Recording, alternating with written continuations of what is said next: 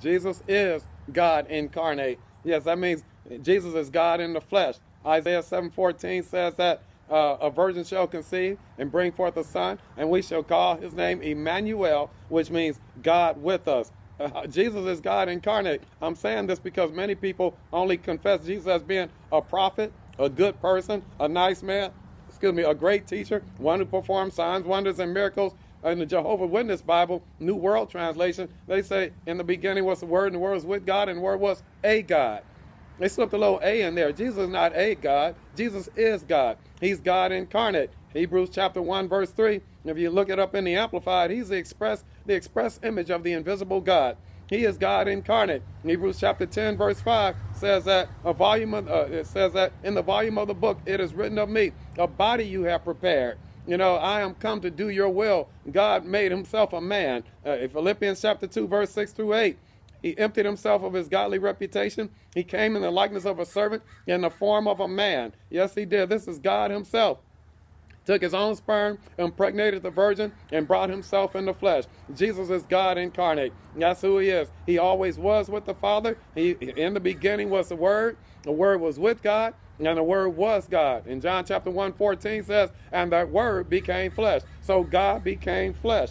That's who Jesus is, y'all. Man, don't ever get hoodwinked on this. In 1 John chapter 4, it talks about whoever confesses that Jesus Christ is not come in the flesh is Antichrist. They're not of God. Jesus is God incarnate is what it's implying. God has come in the flesh. You know, that covenant God who broke covenant with Abraham came to his own, and his own received him not.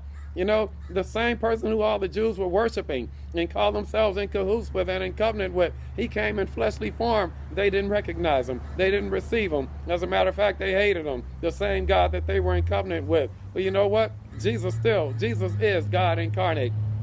He's all through the canon of Scripture. He's always was, is, and will be. He's not like someone just came around 2,000 years ago. He always was. It's a powerful truth.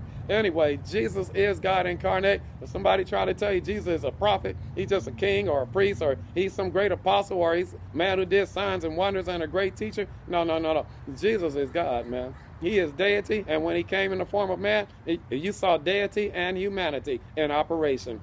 Hallelujah. It's an awesome truth, man. Jesus, hallelujah. Boy, what a wonderful blessing. Praise God. Click subscribe right now to this BFABP on YouTube. That's for believers from a biblical perspective. You can go to my site also, AnthonyBlackmanMinistries.com, and pull up the Facebook teachings. And those are entire sermons. And as a matter of fact, you can get this subject here in depth on Jesus is God incarnate in one of my Sunday sermons on the Facebook site, BFABP as well. I praise God for you. I always pray for all my subscribers on a daily basis. I love you. I care for you. Have the best day of your life in Jesus' name.